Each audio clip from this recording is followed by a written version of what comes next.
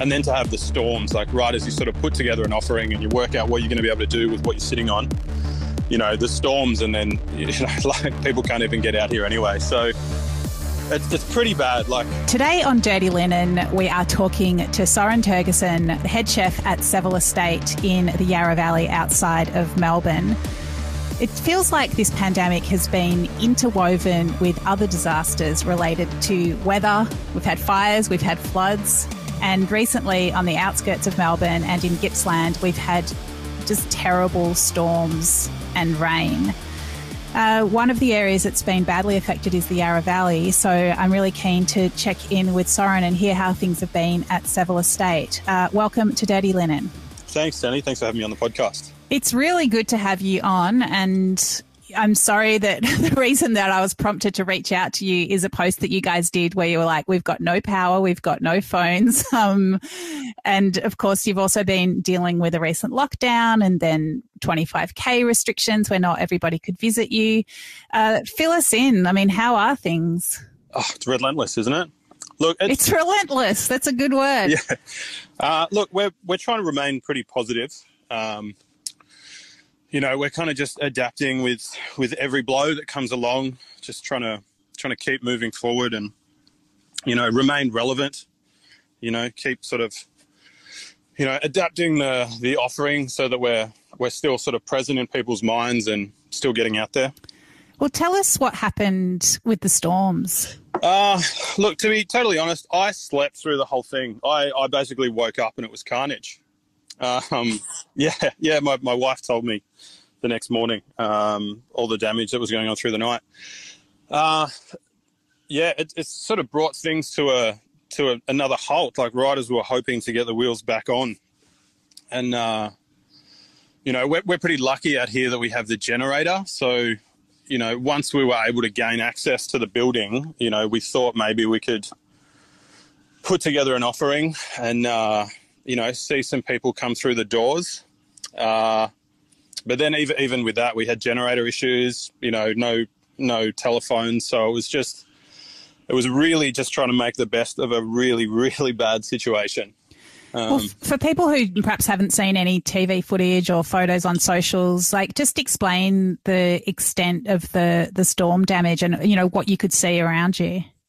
Well, like my drive to work, I live in Croydon, and I've never seen so much damage. Like driving down Cambridge Road, there was, you know, just 35 trees sort of like down in the area. Like there was power lines down. There was just trucks everywhere.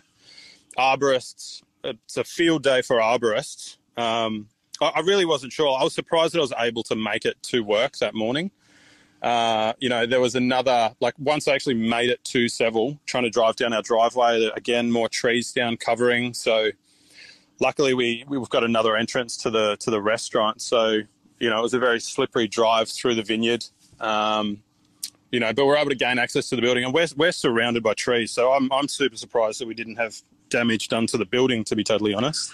Wow. And in terms of, I mean, it sounds like you wouldn't have been that surprised seeing trees and power lines down on your way. You wouldn't have been that surprised that there was no mains power to the estate. What was that situation?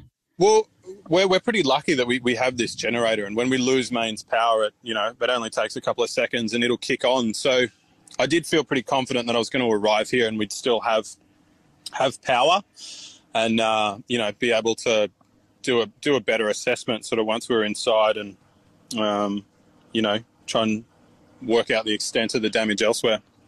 And I mean, that's so lucky, because I'm sure a lot of businesses, without generators, they'd be instantly looking at huge loss of produce. And what are your friends in the area telling you about that? It's just a cascade of just terrible difficulties. One after another. I mean, yeah, like we're super lucky with the generator, like having the lockdown for 1 week, sitting on all the produce, hoping to open. We were like, all right, we'll be able to get by for 1 week. And then there's the extension for 2 weeks.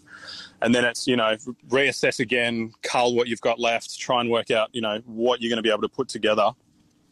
And then to have the storms, like right as you sort of put together an offering and you work out what you're going to be able to do with what you're sitting on, the storms, and then, like people can't even get out here anyway. So it's pretty bad. Like, I think we're lucky with the generator, and, we had people working pretty hard to try and gain access to internet. Like Tony, the experience manager, for instance, was driving to McDonald's to try and get in touch with people to explain that, we will still be trying to put something together, like just try and drum up and keep any business that we could. So, yeah. Oh, it's just a lot. It's funny. I've heard a few people, have been on social media or whatever it is, making phone calls to radio stations saying that they're in the car park at McDonald's. It's as much as, we might like to think we're all too good for Maccas, it does come through with at least some facilities at times.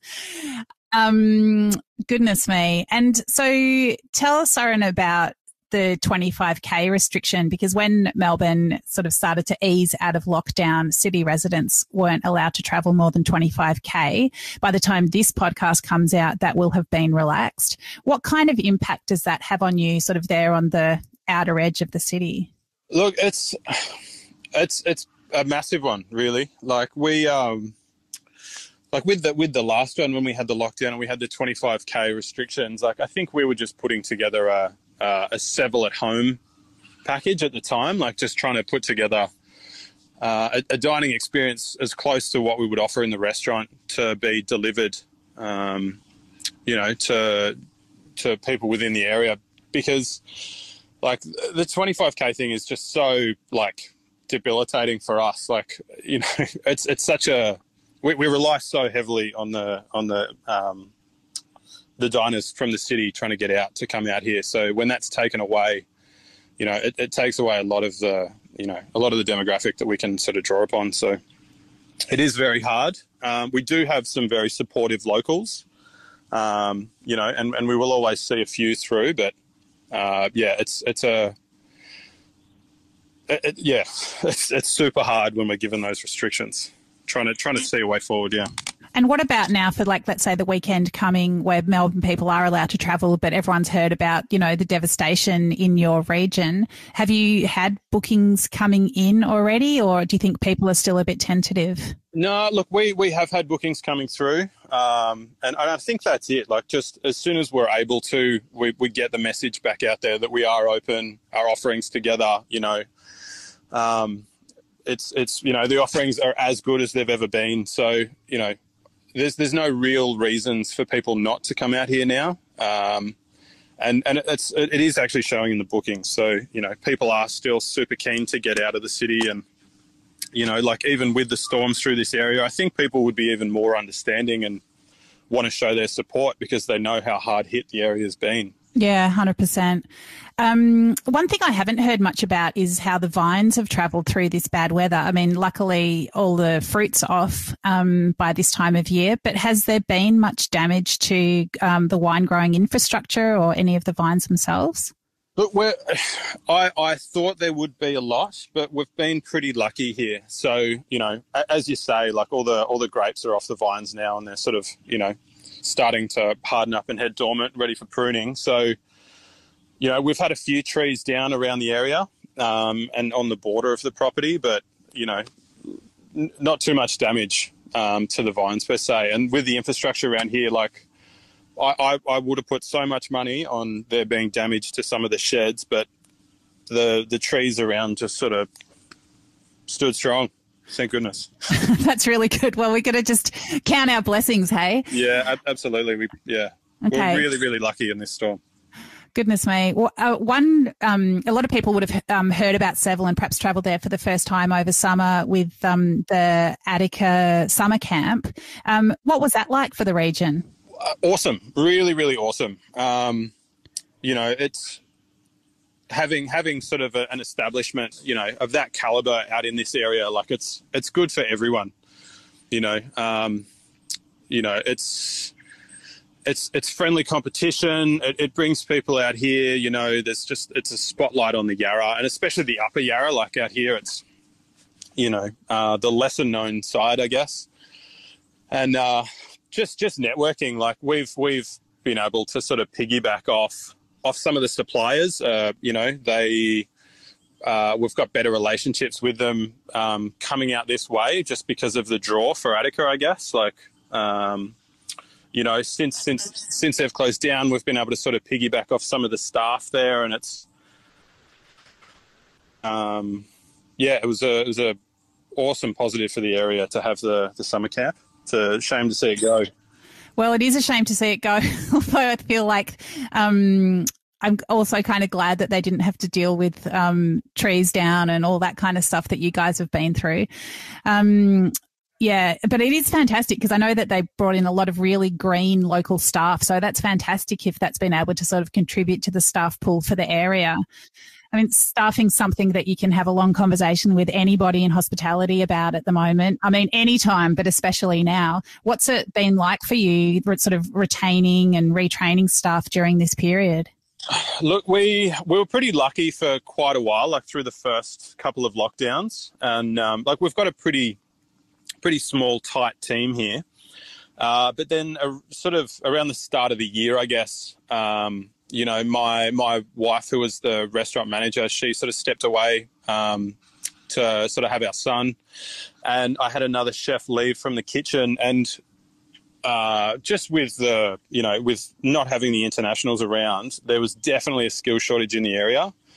And the demand on agency chefs in particular, like, you know, it made it really, really hard for us to maintain a consistent product, I guess. Like it was really hard trying to manage a reduced team without sort of getting those skills in that can sort of like learn the way that we do things and consistently do it over and over. So it's been pretty hard. We, again, like landed on our feet, and we've had some great staff who have recently come on board, and I think there's more in the works, you know, from Attica Summer Camp. So, you know, there's so many people out there that are worse off than us. Like we did it hard for a while, but we're definitely landing on our feet now. So, well, Soren, tell us about the fun stuff. Tell us about the food that you're doing there, how you use the local produce, and also if there are ways that you've adapted the menu to cope with the staff that you've got.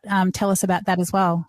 Well, I guess when I first came out here and sort of like set up the concept, it was to do what I had tried at so many other restaurants but never really seen through, and that was to do local seasonal food that did evolve with the seasons, and and really highlight the local suppliers.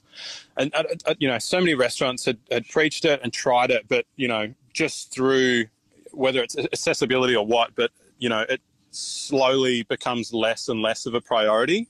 And it's a real shame. So when we first started out here, it was like, that's paramount. We're going to make sure that we're always highlighting producers of the area, and we're always going to make sure that the menu is evolving, as it needs to with the season. So, we started with a weekly changing menu, and, it was awesome.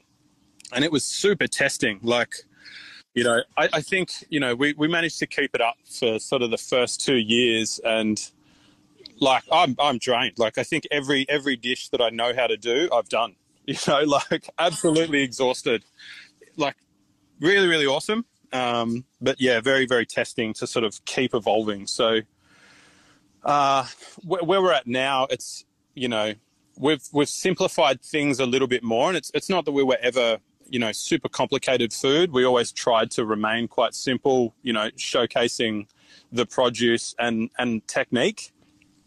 And now I think it's even more so drawn back. Like it's, more than ever, I think we're highlighting the quality of a seasonal product, which is really, really exciting. And I wasn't sure how it would go, paring it back to become, as simple as it is now, but it's just been so well received. So, I was always a bit scared to go that simple, but it's, it's working and it's fantastic. And it really does help for us to not have too much product on hand for when these sort of lockdowns happen. So. Yeah. I mean, you're always evolving a menu, but you would never have thought 2 years ago that you'd be lockdown proofing a menu. Yeah, exactly. Yeah. Well, give us an example of a dish that you're doing at the moment that really speaks to your style. All right, what are we doing at the moment? So, I guess we've sort of just come through the wild mushroom season. So we get so many pine mushrooms on the property out here, and then also working alongside our local mushroom supplier, John Ford at Unearthed Mushrooms. We'll get some of his incredible mixed mushrooms from out there, and then we've also got some of the pine mushrooms, which seem to have stopped now, but we've got plenty of them confied.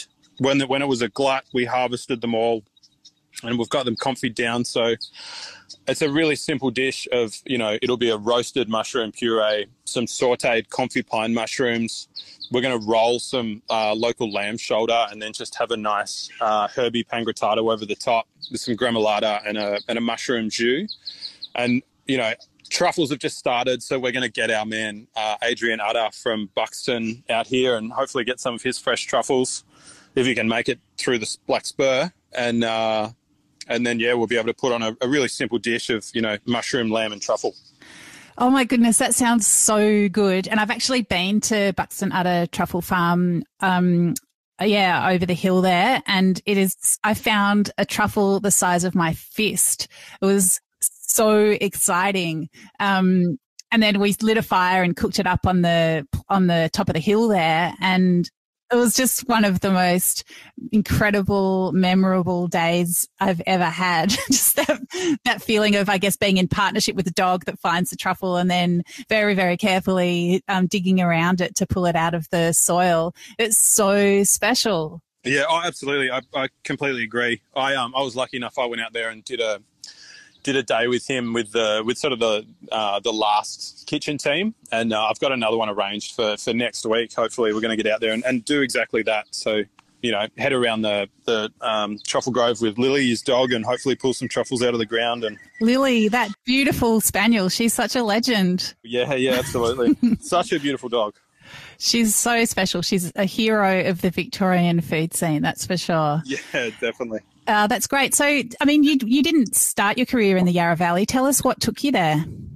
It's a funny story, actually. My now wife and I were living in St Kilda, and I was working on Chapel Street, and we were living in a 4-story apartment on the top, and we didn't have space for a dog. So ultimately, it was like, well, let's try and move. Let's find a place with the backyard, and we had a very modest budget to work with. So, we started sort of looking out, and then a bit further and a bit further and a bit further. And then all of a sudden I'd applied for a house in Talangi, like up in the hills behind Hillsville. So, and we got it. So there we go. There's our move. We're moving from St Kilda to the country. And it was all just to have a backyard and a dog. So made the move out, and I was in touch with Jared Hudson, who was the head chef of Giant Steps at the time. So made the move out there and sort of started working with Giant Steps when it was, I think it was a rebrand, sort of a relaunch at the time, new kitchen, new space, and it was really, really awesome. That was my introduction to, the Valley and Valley produce and, working out here. And it was through my wife, who was working at Levantine Hill, who knew our experience manager out here, Tony Layton, and got in touch with me and told me about this new venture, sort of, again, a rebrand out here, and, relaunching a dining space. And, they wanted to put an intimate dining room in and do a simple offering with using the local producers. And, it sounded like everything I wanted. So came out here and history ever since. So, I mean, it's so different to cooking in the city. Oh, for sure. Like, tell us what you like about it, and are there any drawbacks? I guess, look, cooking out here is phenomenal. Like, it's doing what we're trying to do and stick to local suppliers is limiting to a degree, but, because the product that we have out here in the Yarra Valley is so good, like, it's really not that bad. Like, we are working with fantastic produce. I guess there's key days out here, whereas in the city, it's a bit more consistent throughout the week, and you can plan your weeks and your time a bit better in the city, whereas out here it's sort of be a little bit more adaptable and, just you have to be okay with change out here. But look, I'd probably struggle to go back to the city. Like, if you could see what I'm looking at now, looking over at the valley, like there's no reason like you would ever want to leave here. Like it's such a beautiful place to be, to come every day, and cook the type of food that I want to cook every day. It's, it really is fantastic. That's great. That's really good to hear. And what have you learnt about yourself and your personal qualities, your professional qualities through this pandemic? What have I learnt? I'm not a very good pruner. I don't have the patience to work in a vineyard. But I think, with the lockdown, when we had the long haul, where we were lucky enough that it is a multifaceted business, and we could, the whole restaurant team was able to just move out into the vines, and, we helped with harvest, and then we helped with pruning and tying down and vineyard maintenance, which, we are so lucky in that sense, where so many other businesses just, it's not an option. They'll just sort of shut the doors and that was it. So, moving out into the vines and, learning a new skill, learning, to drive tractors and learn about the grapes and, when's the right time to pick and how to pick them properly. And, it was an interesting time. Like, it takes a certain type of person to be a chef. You're attracted to pressure and heat and intensity. And especially in this kitchen with all the change, like, you really have to be on the ball. And then we move out to the vines and it's, it's 5 weeks of pruning the same task. So very, very testing. And, there was a few characters that, I'm surprised we didn't ruin the vines. But, it was a good experience, I guess, to do something new. And, it just shows, like how adaptable this business can be. And, it's really, really good.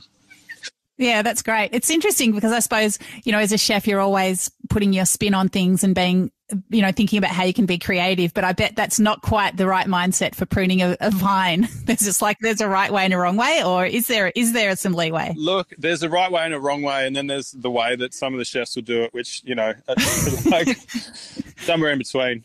Okay. Like a bit of plating up vibe for a vine. Yeah, exactly. Artistic flair in the tie downs.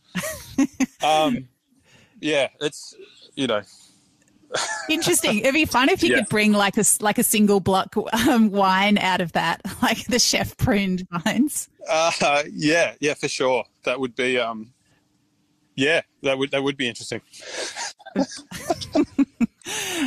So I suppose even though you realise that wasn't your new calling, it must be good to have had that experience. I mean, I'm sure that there's stuff that you could learn and take forward. Oh, absolutely. And I think from that experience, a lot of the team, they found that they did have a bit of a passion for vineyard maintenance, and since then have sort of, moved from the restaurant team to sort of working part-time out with the vineyard manager. And, there's definitely been some pros from it. Like, I don't know, there's been quite a lot of pros from this. Like, as much as it's a really horrible situation, like it's, a lot of good has come out of lockdown, with time to think and reassess. And, like we were able to sort of implement new systems and structures to sort of help, protect the business and protect the staff and, try and go about things a little bit better, which, before we had the break and the time to sort of like stand back and look at things, you would never notice. So that's interesting. What's an example of something that you've been able to tweak, perhaps something that other people might not have thought of? Well, like it's just small things. But like with the restaurant team sort of thing, like we've always tried to maintain, programs of like value adding things for the restaurant. So with the garden in particular, but it's such a condensed, hard working week here. Like quite often it's hard to find the time to really stay on top of it. But, it's definitely something that we hold a lot of value for. So even just restructuring the working week and tweaking the food offering so that it's more manageable and to allow us to have the time to really stay on top of it, like it just, it didn't dawn on me, until we were able to sort of stand back and say, like, look, this is a must. We really need to do this, and we need to make these little changes here so that we can make sure that we're getting what we need over here. So, what do you mean by value add? Well, I think, like, produce off the property is it's a beautiful thing. Like, when you're dealing with something that you've grown yourself, you pay it more love. There's more detail in it. It's got a better story, and it's so nice to be able to explain that to people. So really making sure that we stay on top of, a garden program, for instance, is just something that's, right. Because, I guess you do go around the place and see some produce gardens that were, I guess dug out and planted initially with the best of intentions, but then the week just sort of gets away from you, and then they're all a bit straggly, and then they end up just buying produce just arrives on the back doorstep. Is that sort of what you're talking about? Yeah, that's sort of what I mean. Like, we've sort of, we've had that happen here as well. Like, we started the garden with the best intentions, and then, there's been times where it's just kind of got on top of us because, it is such a condensed working week. Trying to find the time and not having a gardener made it really hard. But, having the lockdown, it sort of put things into perspective that we need to make sure that it's part of the program. We had time through the lockdown to really, get back on top of it again, but then just make sure that there's always that time every week to stay on top of it. Yeah. Yeah, really, really good to come out of it, being able to, carve out that time. And, I guess even to see that it's important is really valuable. Yeah. Yeah. Oh, so good. Well, it's great to hear the positivity, even amongst a pandemic and some crippling storms. We've learnt over the last day that some people in the Dandenong Ranges are going to be without power for 3 weeks. I just can't imagine how terrible that is. One of my chefs is in that position. How are they feeling about things? Look, she's a pretty positive girl, and she's got on a brave face, but I know she's going to be feeling it. So I think we'll obviously do our best to make sure that she's got food sourced at least, packaged up, and we'll try and make her life as easy as possible. But it's, I don't know how I would deal with that. Like, on top of all the things, to be out of power for a month, it's going to be like, yeah. It's just huge. And they're not supposed to drink the water at the moment either. I mean, it's like, what else can be thrown at us? I don't want to know. Don't tell me. As long as those mice don't come down from New South Wales. But it really is. It's like, what is it? What is it going to be this week? Yeah. Well, hopefully what it will be is delicious lamb shoulder with beautiful pine mushrooms and truffles, and happy customers that just want an extra bottle of wine and want all the add-ons.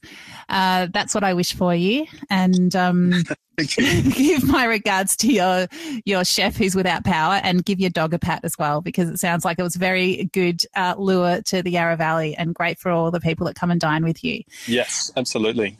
Thank you so much, Soren, for having a chat to us today. It's fantastic to get your perspective, and all the best out there at Seville Estate. Take care. All right. Thanks so much, Dani.